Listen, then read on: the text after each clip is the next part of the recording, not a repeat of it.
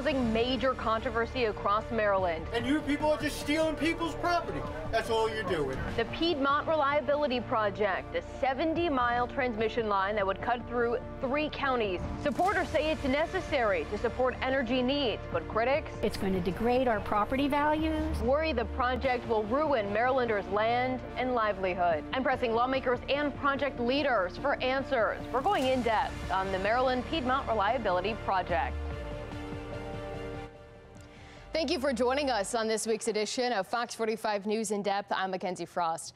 Today we're breaking down the Maryland Piedmont Reliability Project. The plan is a 70-mile transmission line that would run through Baltimore, Carroll, and Frederick counties. We'll get into PJM and PSEG, the groups behind the project, in just a moment, but they say the transmission line is essential to reduce the growing strain on the regional power grid. But Marylanders are worried about the impact the project could have on their properties. Farmers and homeowners alike are concerned about how 70 miles of transmission lines could impact their work and quality of life, or if they might lose their properties altogether. PSEG says if the project does move forward, it wants to reach agreements with property owners to buy their properties at market value. But the group also says if it cannot reach an agreement with property owners, it will seek eminent domain rights from the state of Maryland. Eminent domain allows the government to take private property for public use. PSEG doesn't have eminent domain rights yet and says it would only be used as a last resort. Residents have expressed growing concern for the proposed transmission line over the past few months, but to understand the project, you have to know who's behind it. To really understand this project, you have to understand all of the different acronyms. First, let's start with the MPRP, the Maryland Piedmont Reliability Project. This is what you've probably seen on various yard signs all across the area. It's the roughly $424 million 70-mile transmission line project that PJM awarded a contract to build. Now, PJM is a regional transmission company that coordinates electricity movement through all or parts of 13 different states, including Maryland. And PJM awarded a contract to PSEG in December. PSEG, the Public Service Energy Group, this is the organization or the company that will actually build the transmission line. There's one more acronym that you need to know. The Maryland Public Service Commission, or the PSC, this is the actual state agency that will approve the project. Now, a route has yet to be selected, but I want to show you some of the several options that are being proposed. The 70-mile line would run through Baltimore, Carroll, and Frederick counties. You can see it starts at the Pennsylvania line and travels all the way down to Frederick. The yellow lines indicate the different options, but again, a finalized route has yet to be picked. There have been several town hall meetings in these regions, bringing hundreds. People are being told this project is necessary to make the electrical grid more reliable, given the increased demand from data centers and power plant retirements. Their voices are important in this conversation. Now, we've talked to several different stakeholders, including the Farm Bureau, which right now is against this project. As we move towards more clean energy, and the goal of the state is to advance more clean energy, we have a lot of uncertainty about, what farmland will be used for in the future. And farmers that we've talked to argue that this project could negatively impact their land and their livelihood. The number of lives and lifestyles, livelihoods that they're disrupting. I just hope that they're looking at the options and making sure that this is the best option. But it's not just farmers raising the red flags. We've talked to several homeowners who are concerned that this project will use eminent domain and impact their properties and generations to come. It cuts my equity 50%. What I've worked 35 years to build, to leave to kids and grandkids. It's going to degrade our property values. PSEG says eminent domain is not the first option. I really hope that we don't have to use that at all. Our preferred method is to work directly with the property owner. Now, legislators are getting involved, and we'll talk about one proposed plan for the use of eminent domain later in the show. But lawmakers from all across the region impacted by this proposed plan are weighing in. an extension cord that's, pillaging 70 miles of farmland, wetlands, and open space in our communities. I'm strongly opposed. The most egregious part of this is the fact that it's taking away nearly 1,000 farms. Now there's the question of why this project is necessary in the first place. David Lapp from the Office of People's Counsel argues it's not really about retiring power plants, but rather all of the data centers that are coming online in the region. In our view, PJM does not respond to customer interests in the way that it responds to the interest of the utilities, the transmission owners, and the generation companies. Customers seem to be an afterthought for PJM. Now PJM obviously firing back, arguing that this project is all about a reliable electrical grid. In a statement, PJM says that OPC knows that and, quote, these critical issues deserve a better discussion than the ongoing exercises of finger pointing. So ultimately, this decision will come down to the Public Service Commission. So far, the PSC has yet to get an application for the project. Now, Fox 45's Jessica Babb has been covering the proposed project for months, traveling around the state. What is the response that you've seen from the community so far? Well, Mackenzie, as you mentioned, community meetings on the project have drawn huge crowds. At some of the meetings I've been to, people have filled auditoriums and community centers, in some cases with lines wrapped around the building. Farmers are worried the line could impact their productivity. I spoke with one farmer, and he says he won't be able to grow his trees and get his equipment under the lines. And it's not just farmers and homeowners raising concerns, also worried about their property value. The Carroll County Historic Preservation Commission has also voiced concerns that the proposed transmission line routes could potentially destroy Maryland history. I'm angry that PJM did not have a better planning process to look at these coal plants that are retiring and not planning in advance to bring on other renewable energy sources and perhaps small nuclear power plants.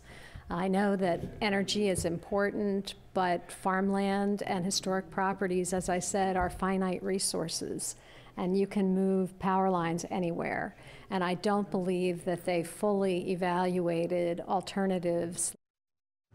And another big concern for residents is the possibility that PSEG could use eminent domain to take their land.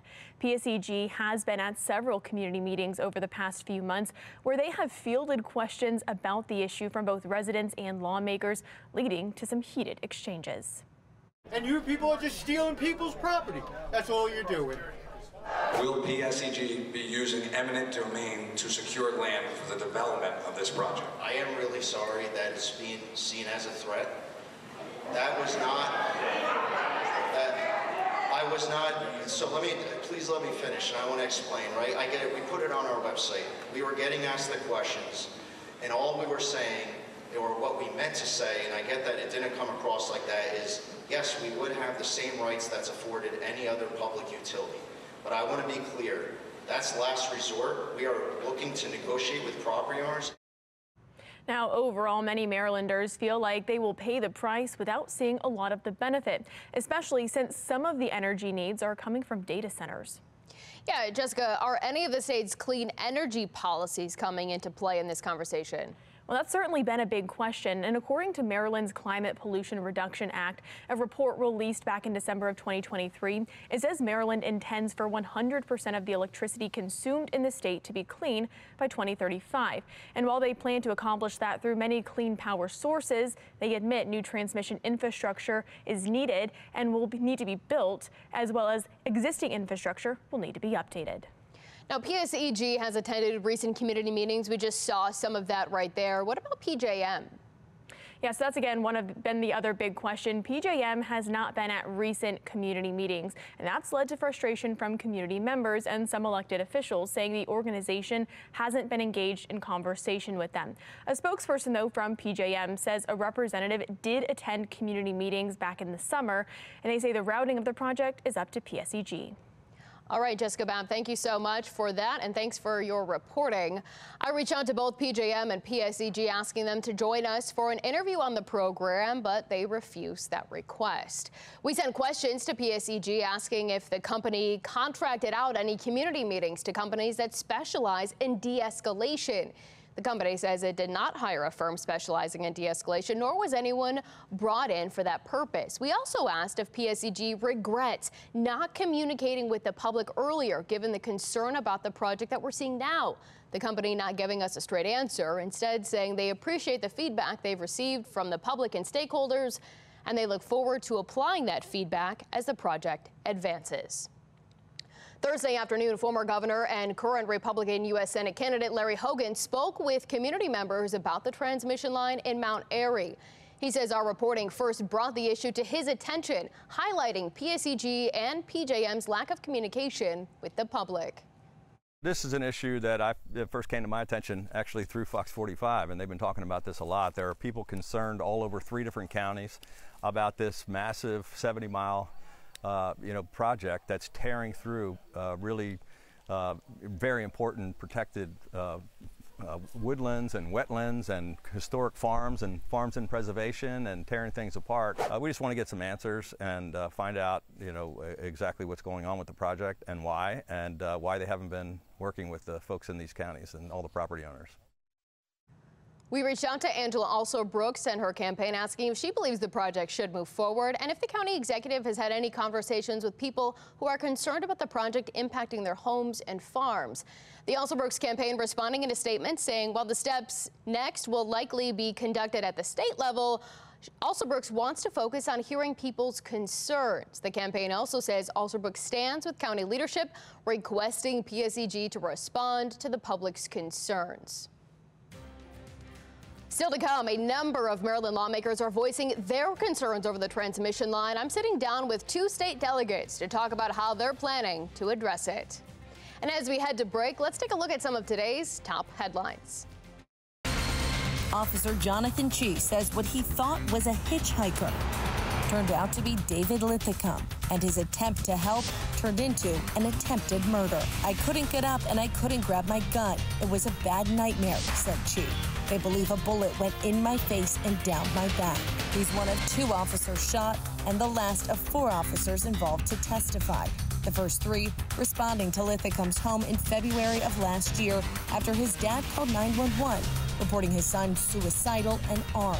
Officers request a mobile crisis unit be on alert, but don't call them in. A decision the defense argues was reckless when responding to a mental health crisis and goes against Baltimore County Police policy. The recent gun and drug arrest of Maryland's most wanted fugitive, Lamont B. Johnson, who had a more than year-old outstanding warrant for murder, is yet another example of a suspect who seemingly fell through the cracks and continued to commit crime while on the run. Newly obtained court documents detail Johnson was taken into custody by one of BPD's DAT teams, a specialized unit tasked with getting guns off the streets, while on proactive enforcement in a high-crime area known for drug trafficking and weapons in northwest Baltimore.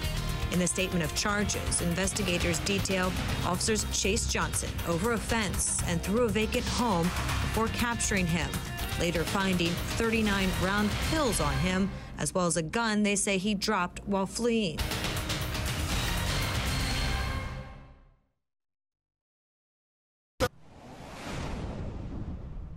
Several lawmakers have raised questions about how the Piedmont Reliability Project is unfolding. I spoke with State Delegate Michelle Guyton, a Democrat from Baltimore County, who says she understands the frustration from some of her constituents and is already looking at legislation to address those concerns.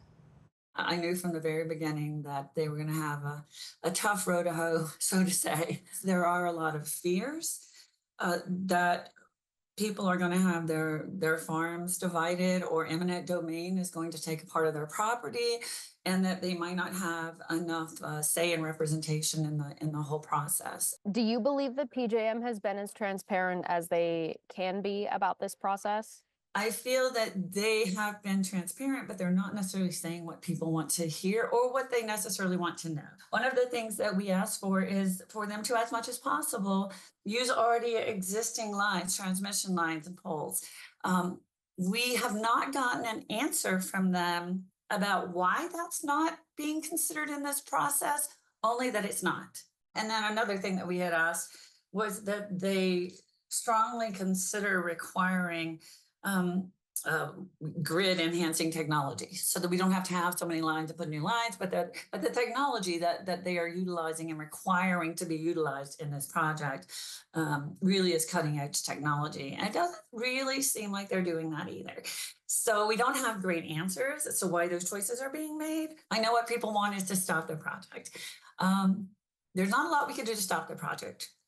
There are, however, initiatives that we can put in place to make sure that our constituents' concerns are addressed. Delegate Michelle Guyton says she and other lawmakers representing areas impacted by the project are already drafting legislation, specifically trying to address the eminent domain concerns. Really, we're trying to protect farmland and land under preservation, particularly environmental preservation, which is so important to all of us in North County, from being subject to eminent domain. But I've also learned that eminent domain can only be utilized when the Public Service Commission orders them to use it. Another draft she's working on? Require data centers to co-locate their own generation centers, right? So they're generating their own energy.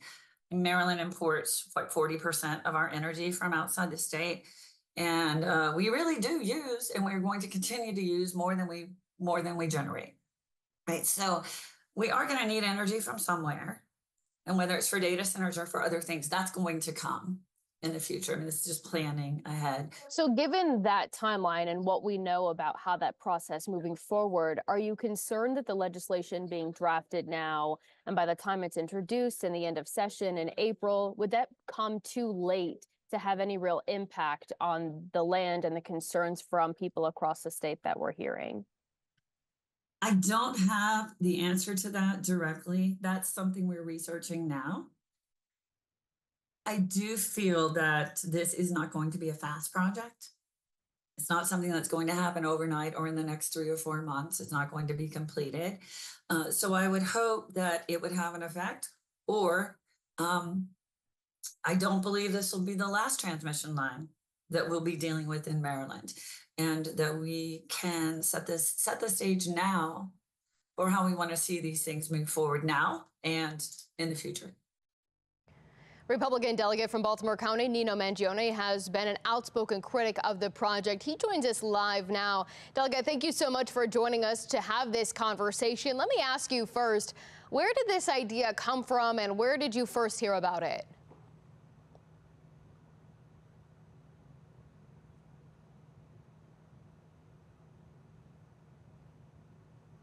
Sorry about that. I was muted there. And thank you, Mackenzie. And yeah, I heard about this project through a lot of your reporting. I've heard about this project through some of the citizen groups and activists, and of course the town hall meetings that they were, I'm sorry, not a town hall meeting, but a meeting that they held where there was very little transparency and everybody showed up in Hereford to voice their opposition. I want to touch on Delegate Guyton for a second. I agree, and it shows that there is bipartisan opposition against this project, number one. But I also want to add that I'm not yet convinced that it has to go like this project is set to go. I think that we can do a lot of things to change the dynamic behind this project. I am opposed to how this project is being proposed. I actually have legislation as well, Protect the Maryland Farm Act, which I think is a piece of legislation that's very similar to Delegate Guyton's. It provides for a 350% premium to be added to the highest appraisal of land as means of compensating for farmland owners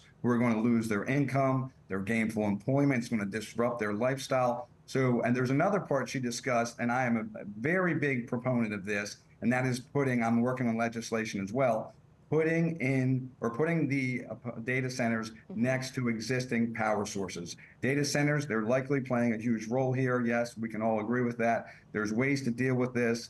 Calvert Cliffs, I'm actually, like I said, working on legislation. If you build a data center in Maryland, the legislation will say the rule is you have to build adjacent to an existing power source. We cannot have wires running all the way across the state We cannot have more wires running across North Baltimore County.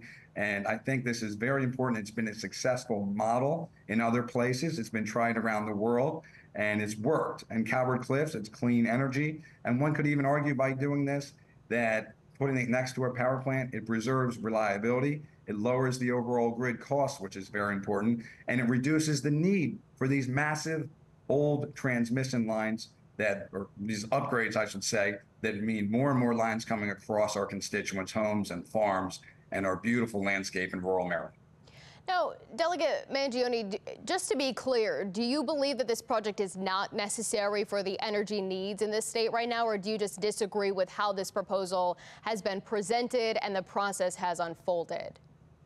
Well, that's a great question. Now, I understand, here how we got here. Maryland has a lack of vision when it comes to energy policy, and I think it goes all the way back to the day Martin O'Malley, the former governor, walked into office. It's these extreme green energy policies and those who want to destroy the fossil fuel industry, and they've had too much control over the Maryland energy policy since those O'Malley days. It's only gotten worse since the Democrat supermajority has bought into it, hook, line, and sinker. So I do think that with this lack of energy policy and these green initiatives is what has increased cost to Marylanders, and it's led to these unintended consequences like the Piedmont project. Now, do I think the project is necessary? Well, not in any way, shape, or form that is being proposed. I think we can look into other ways, like a concept called reconductoring. Reconductoring is a new emerging technology.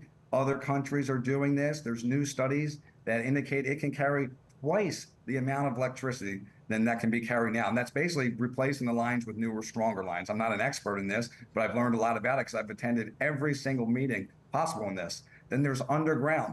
Can we call on PSEG to disclose and tell us specifically how much more it would cost if you put these power lines underground? They should provide a full budget of alternative placements, such as, like I said, going underground and using these existing right-of-ways. I agree with Delegate Guyton there. And I think that there are ways to do this. Looking at the right-of-ways, we should be seeing how many miles of right-of-ways in Maryland already exist and who own them. And from whether PSEG is just reluctant to do that because of the cost. Yeah. Well, we need to do anything we can to save our community from being destroyed by these out-of-state companies. Now, one last question for you, Delegate Mangione. Looking ahead, I know that the PSC has said that they don't have an application in front of them, but if and when that does come before them, do you believe that PSC should, in fact, greenlight this project to move forward if some of the concerns are not addressed, have not been explained properly, and people still are feeling frustrated and concerned about this project? Mackenzie, I do not think the PSC, the Public Service Commission, should even consider anything to do with this project until PJM comes and answers questions from the citizens in all of the counties that are going to be affected by this project. North Baltimore County, Carroll County, Frederick County, PJM, and PSEG. And I'll give PSEG credit. They've showed up. PJM has not, number one. Number two, I have started a LLC called SaveOurCommunity.org, where I'm working with other citizen groups like Stop MPRP to try to stop this project. We're trying to engage a lobbyist, legal experts, to do everything we can to win the battle at the PSC, where we need 3 out of 5 votes. And that's what I'm working on, and I do not think the PSC should approve this project. All right, State Delegate Nino Mangione, thank you for your time. I'm sure we'll continue this conversation. Thank you. All right, we've heard from several lawmakers about where they stand on the transmission line, but one voice we have not heard from is Governor Wes Moore. We sent the governor a list of questions about whether he supports the project and how he's responding to the concerns from the public. The governor responding in a statement, not clarifying whether he supports or opposes the project. He did say the project was initiated by PJM, and the state of Maryland was not involved, nor is there any pending action before the state at this time. He also says any action that comes before the state will be thoroughly evaluated. And we asked you what your biggest concerns surrounding the project are. We'll take a look at some of your responses right after the break.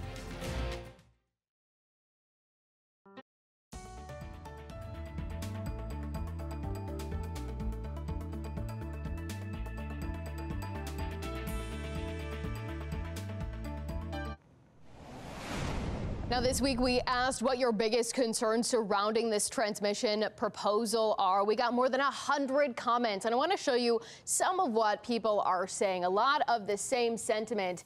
We have destroying what is supposed to be protected farmland, animals, bald eagles, splitting farms up, and building close to existing structures, all for a project that isn't actually needed. That's obviously arguable depending on who you talk to. The gaslighting and misinformation surrounding the whole project from Britt B. It was sprung on everyone, hoping no one was going to realize what was happening or that their land was about to be taken. There are a lot of comments. We have to thank you all so much for continuing to share your opinions. That's all for this week's edition of Fox 45 News in Depth. I'm Mackenzie Frost.